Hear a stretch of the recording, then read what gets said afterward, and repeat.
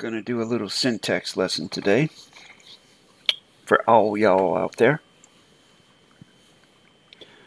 If you want any information on who I am or what it is that I do, you're more than welcome to check out my TikTok channel or my YouTube channel, the links to which would be in my bio on either channel.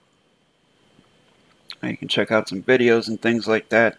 I'm just going to get right into it. As you can see here, looking at a web page here, I'm going to be syntaxing a passage from Deuteronomy. I think it's Deuteronomy 22, chapter 22, verse 29 to be exact.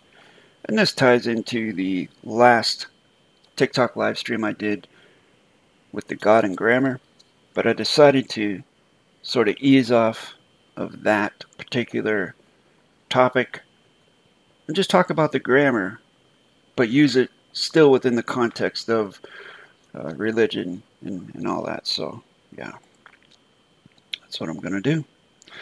So I've taken this passage, Deuteronomy.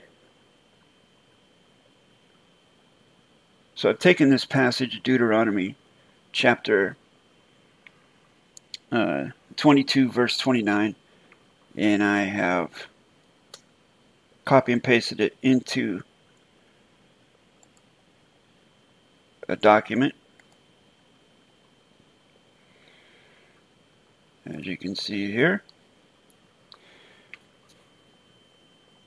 And it says, if a man comes upon a virgin who is not engaged, and he seizes her and lies with her, and they are discovered, the party who lay with her shall pay the girl's father 50 silver, and she shall be his wife.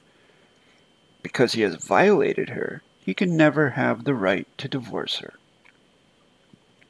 So this is from the Torah, okay? This is from the first 5 books of the Bible, the Abrahamic religion, the bedrock that Judaism, Christianity, and Islam are built upon. And as a lot of my Christian acquaintances would say, you know, they believe all of it.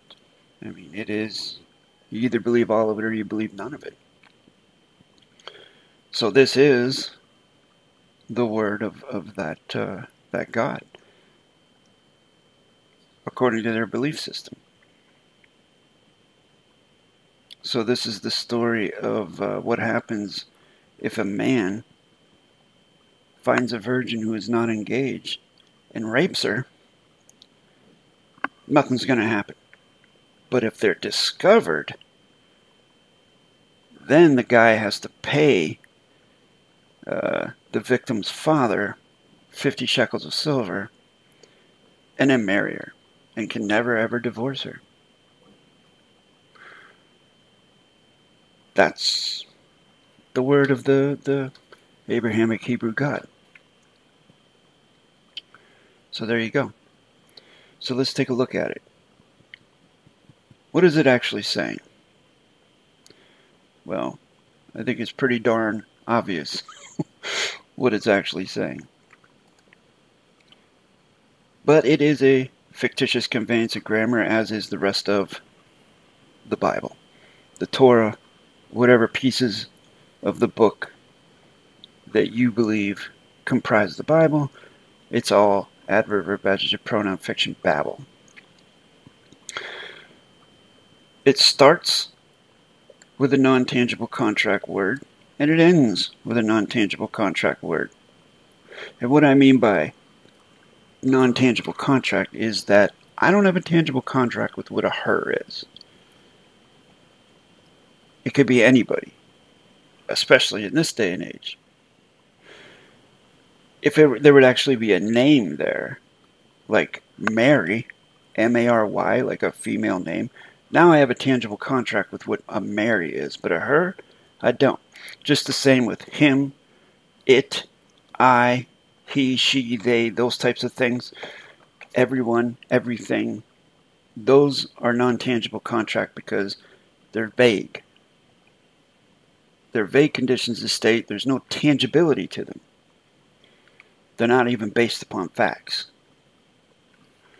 Because in the plain English fiction lexicon, they're categorized as pronouns.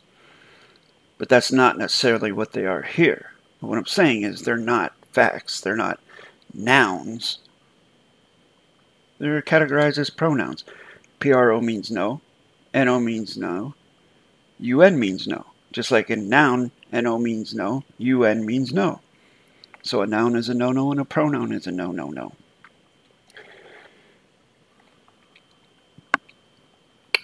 So that's the first step in syntaxing. You credential whether a word is tangible contract or non-tangible contract. Because going backwards when you're doing this is the most efficient and effective way for a beginner to do this. If you're not a beginner, you can start anywhere in syntax. It just may take a little bit longer, but this is the most efficient way that I know of to do it. So if we're looking at divorce, then in that context of tangibility and non-tangibility, that's definitely tangible. TO is non-tangible. Right.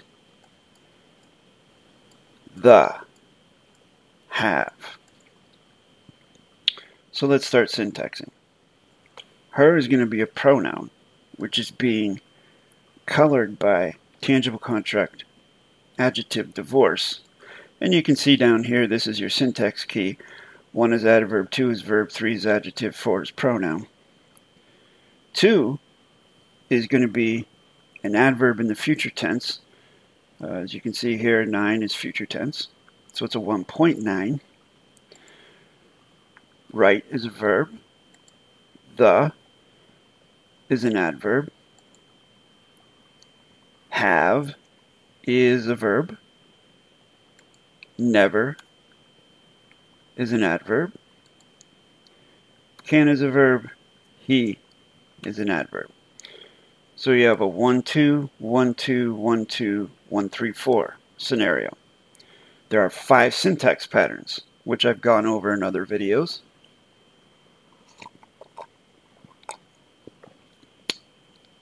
You have your 1, 2, 4, 1, 2, 3, 4, 1, 3, 4, 4, 1, 3, 4. And again, you can look those up in other videos that I have. So let's go forward here, and I'll explain it to you going forward. He is an adverb condition of state, which is modifying can into a verb. Never is an adverb condition of state, modifying have into a verb condition of state. Verbs can only exist in the fiction if they are being modified by adverbs. And then the is an adverb condition of state modifying right into a verb. 2 is a future tense adverbial condition of state, which is modifying divorce into an adjective, which is coloring her into a pronoun. So you can see the modification here. The adverbs are modifiers, and the adjectives are modifiers. So 1s and 3s are modifiers. Therefore, sentences would never end on a 1 or a 3 because there's nothing left to modify. So through process of elimination, you can actually syntax if you learn the rules of syntaxing, which are available on my YouTube channel and, in part on this TikTok channel. But the complete set can be found on my YouTube channel if you take the time to study it.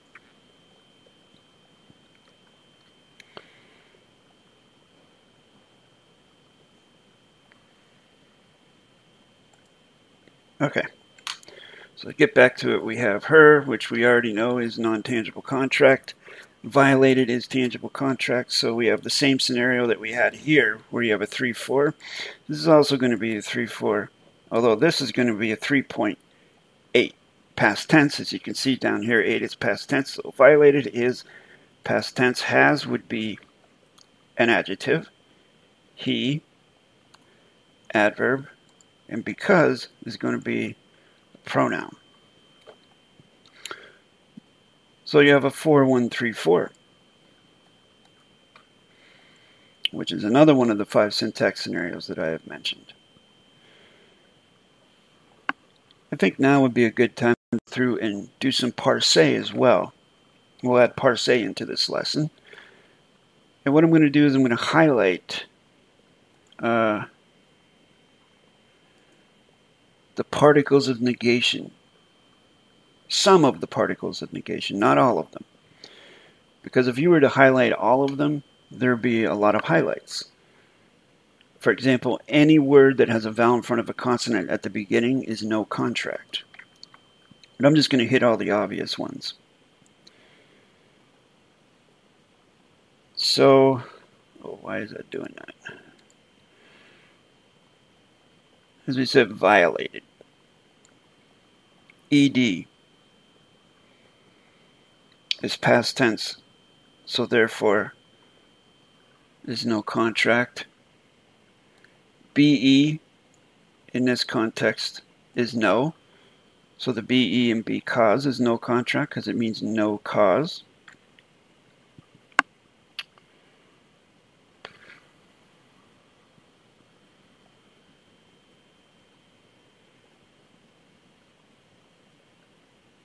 Another ED here.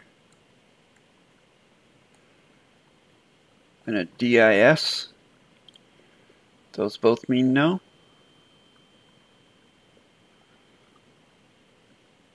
Another ED.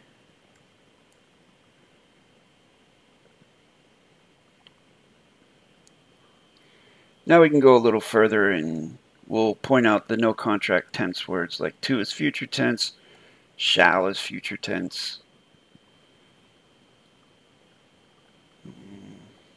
What else?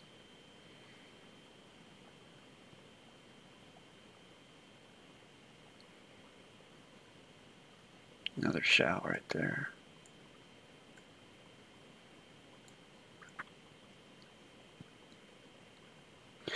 Okay, so there, like I said, there are more, but I'm just going to do the obvious ones.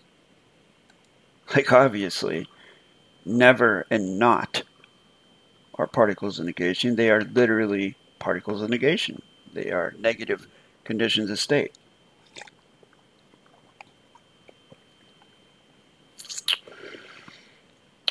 So let's get back to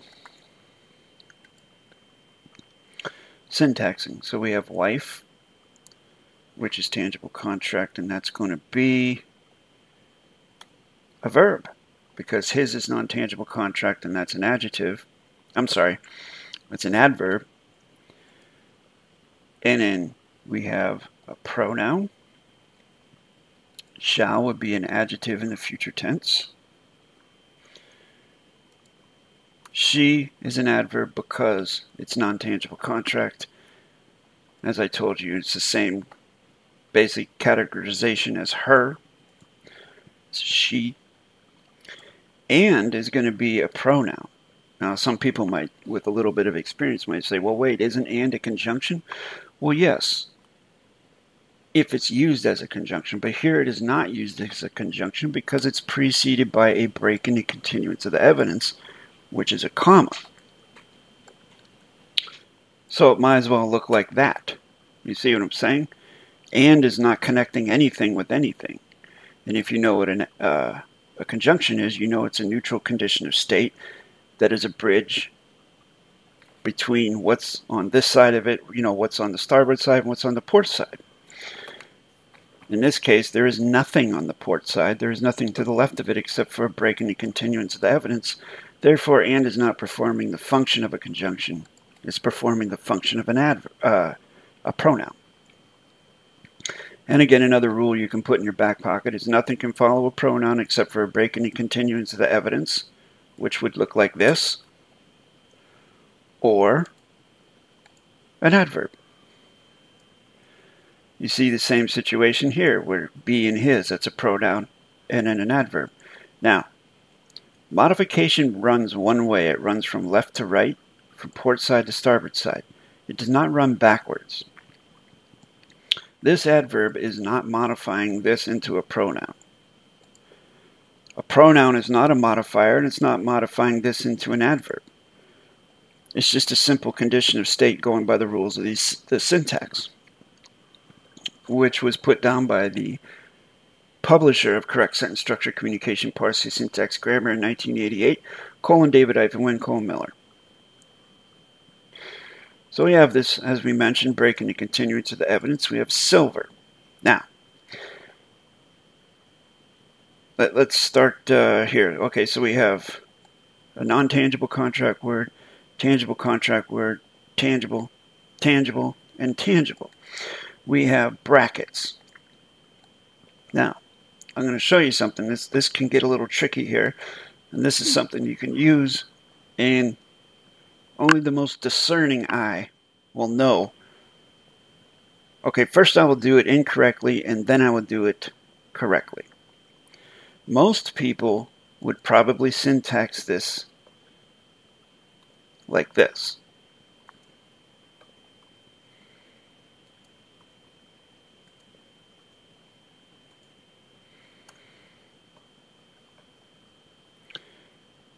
The would be an adverb, girls is an adjective, father is adjective, 50 adjective, and then silver would be adjective. Let's separate this for a minute so we can focus in on this. There we go.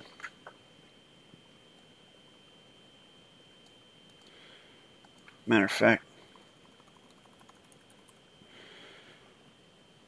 this is not correct. Does anybody out there know why it's not correct, syntax-wise?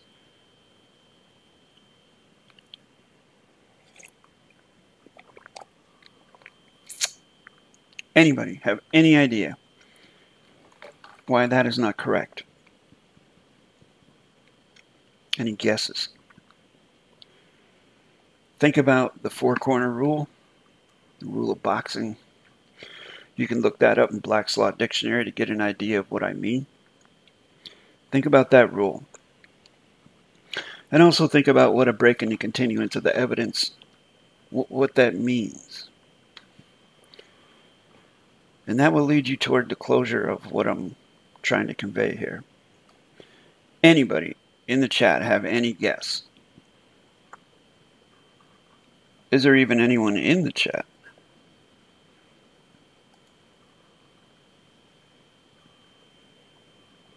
Wow, no. No, there isn't. Or at least no one actively in the chat. Okay. I guess that's to be expected. So I'm just going to go ahead and give you the answer.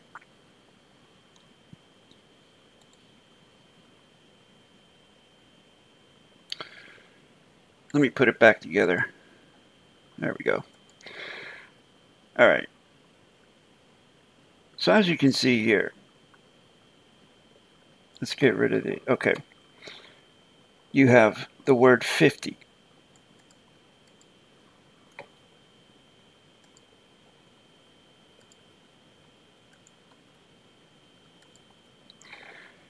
And then you have a space. And then you have a bracket. And then you have shekels of. And then you have a bracket. And then you have a space. And then you have silver. So if what is in brackets from the beginning of the bracket from the port side bracket to the starboard side bracket, if that is not to be considered, then what do you have? Starting with the, we have the, space girls, space father, space 50, then we have space, space, silver. So there are two spaces in between 50 and silver when you take the brackets out of consideration. Even with the brackets in consideration, there's still two spaces there. So that's excessive spacing. It's a break in the continuance of the evidence in this context, because every word is being single-spaced until you come here, where it's not. So that is why silver would be syntaxed as a standalone pronoun. 50 would be syntaxed as a pronoun. not an adjective, a pronoun, and then father would be an adjective, girls would be an adjective, and then the would be the adverb. So it's a 1, 3, 3, 4, and then 4. 1, 3, 3, 4, and then 4 because of this double spacing between the Y and the bracket and the S. That's a little nuance that not too many people are attuned to. So the next step is to go to the word pay, which of course is tangible contract. Shall, by the way, is tangible contract. And the way you can credential that is by looking it up in an etymology dictionary. So you can see it comes from, gives some Old English as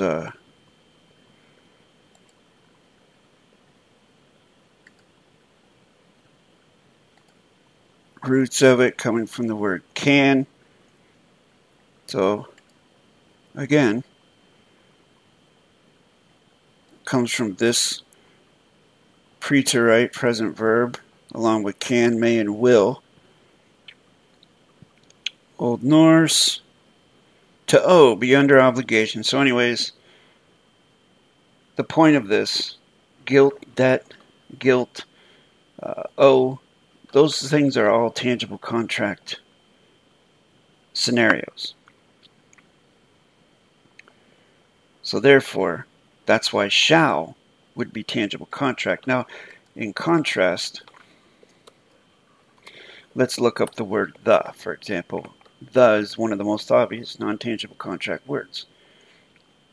When you see a word that tries to give closure or meaning or value to itself by using other non-tangible contract words like this, that,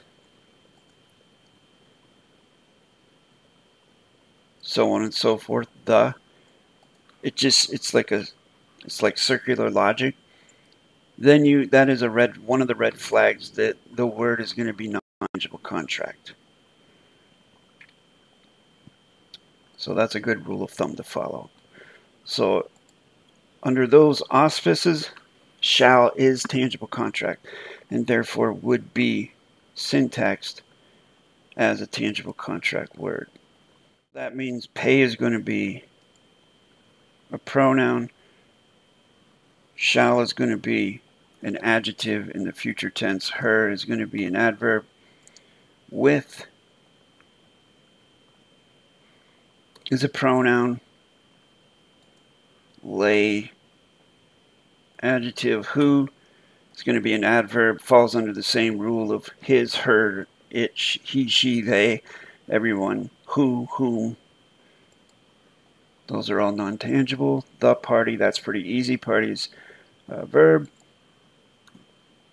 The adverb discovered would be a pronoun in the past tense because of the ed. Are is tangible contract adjective. They, adverb, and then of course and is not performing its conjunction function, and so it's a pronoun. With her, verb, adverb. Oh, here's a good conjunction one. So he seizes her and lies. Is not engaged. Okay, so let's start from the non-tangible not. Engaged, not engaged, and he seizes her and lies with her.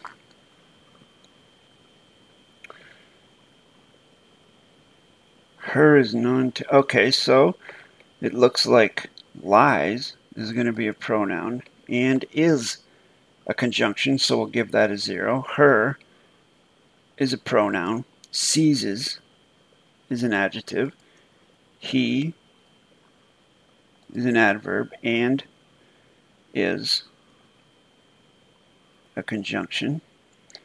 Not engaged would be a 2.8, and not is an adverb.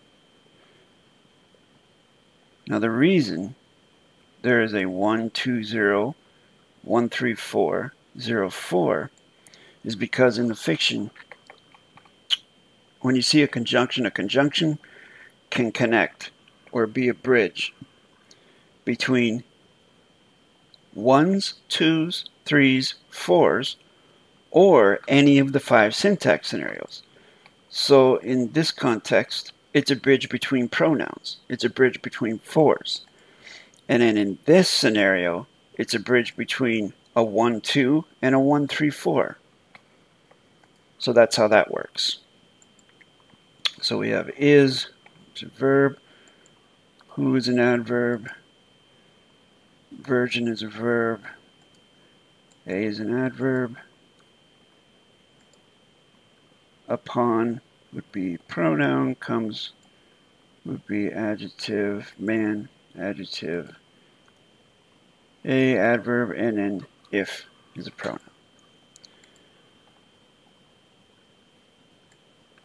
If I were to syntax 22:29, I would syntax that as a pronoun because there's no closure as to what it is. I'll put it in parentheses so that you can differentiate the syntax value from the number because it is a bunch of numbers. But in the context of this, they're just hieroglyphs like these. And then Deuteronomy would be a standalone pronoun as well. So there you go.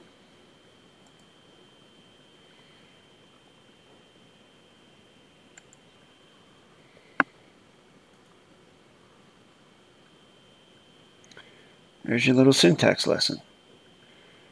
Now I'm going to switch gears real quick and go into something else, go into flag protocols.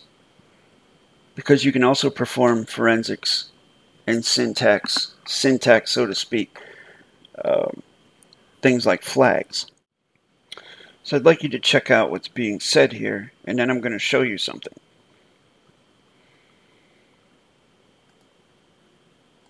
Anything else on flag that we can think about right now, Dave? Anytime you put a spire, if the eagle's wings are up, like on the dollar bill, it's a postal authority. If the wings are down, it's a phoenix under Vatican banking. So if you can't read the text there, it says, Russell uses a spire finale on his flag, thus negating the correct sentence structure, communication, PARSE, syntax, grammar, contract. He's at war with the people, according to DAVID-WYNN Miller. The spire would be military court-martial, the ball would be advertising, and the acorn would be for parades.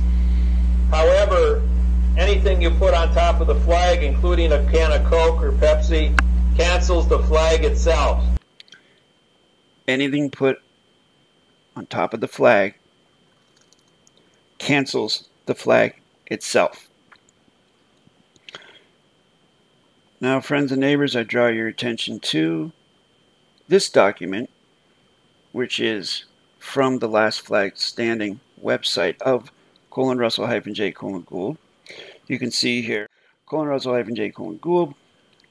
He autographed over the stamp. He is postmaster of this document. So, therefore, look, anything on top of a flag negates the flag. There's a spire there. There's a spire there.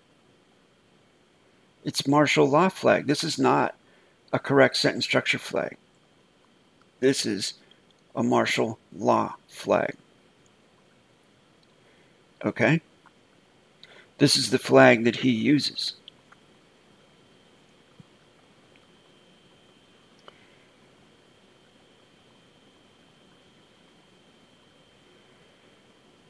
I just wanted to point that out to all you individuals out there who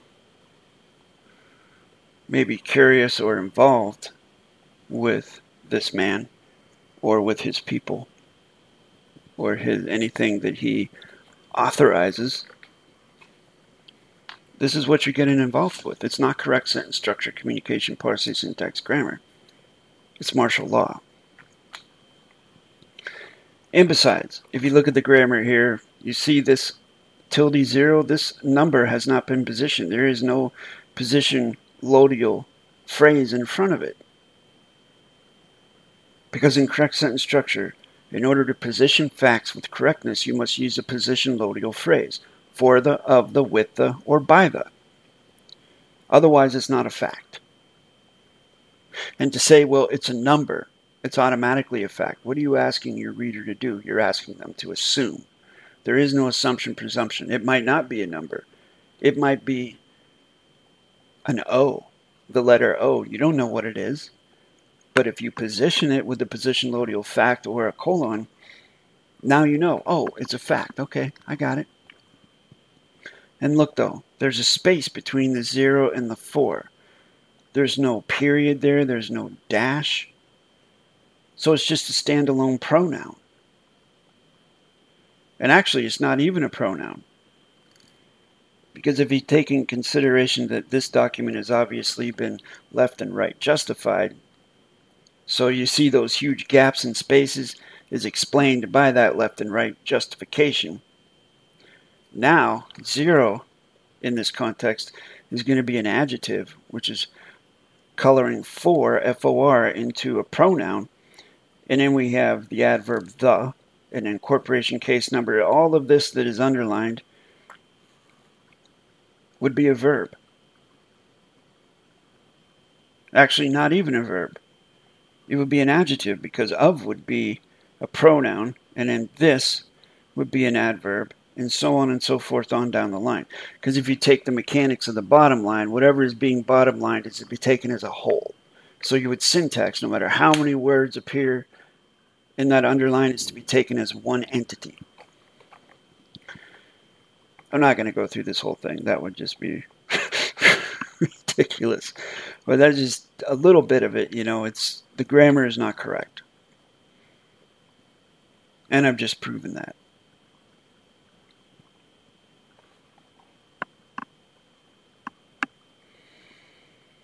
Incorrect positionals, like in as a positional. What is the opposite of in? Out. There are 4 positionals, for, of, with, and by. For is congruent with by, of is congruent with. What is in congruent with? Out. So how would that be read? Backwards. It wouldn't be. But the main point of all this was to show you the flag there that he's using. And to hear what David-WYNN Miller had to say about it, with Russell standing there listening. The advertising and the acorn would be for parades. However, anything you put on top of the flag, including a can of Coke or Pepsi, cancels the flag itself. Anything put on top of the flag cancels the flag itself. So this flag is canceled. And Russell was standing right there. So, there you go.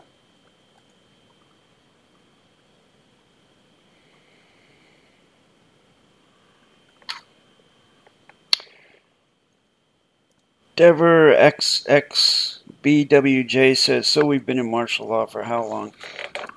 Well, I think we've been in varying degrees of martial law for a very long time. If you take the simple concept of licenses, if you read what is the name of it, the Lieber Code and things like that, the hallmarks of varying degrees of martial law are licenses and permits. That you have to have a license to be able to operate a motor vehicle. What is a license? A license is a permit you pay for to do something that would otherwise be illegal.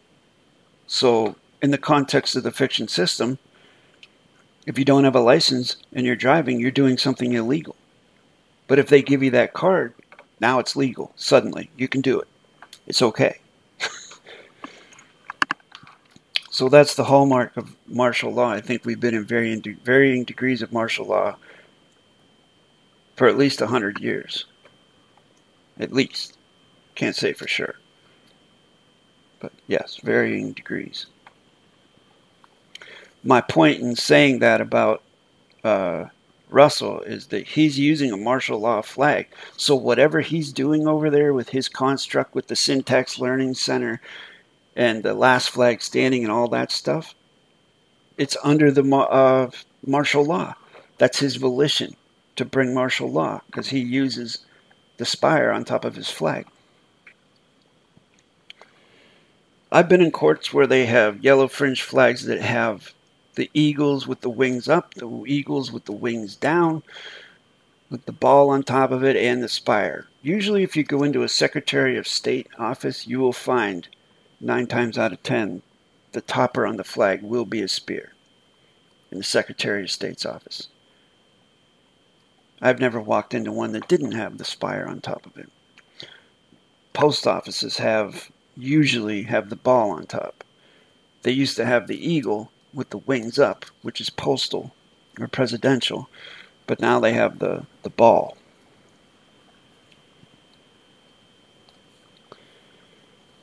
So I hope you enjoyed this little broadcast with this syntax lesson that I gave you at the front end of it, and then the little lesson on flag protocol at the back end of it. And I hope you come back. I hope you subscribe to this channel. I hope you share it. Tell your friends about it. This one, and especially YouTube. I'd appreciate it if you're here on TikTok. Go over to my YouTube and subscribe to that channel as well. If you find this knowledge valuable and you think others should hear about it. Appreciate it. Appreciate you being here, listening to what I have to say, and I'll hopefully see you in the next one. If you'd like to learn correct sentence structure, communication, parse, syntax, grammar, contact me at the email address listed at the bottom of your screen. I will set up a 10 to 15 minute video consultation between you and me. You can ask me whatever you like, and I'll do the same, and we'll see if this is something that you're prepared to commit to. Thank you again, and I'll see you in the next one.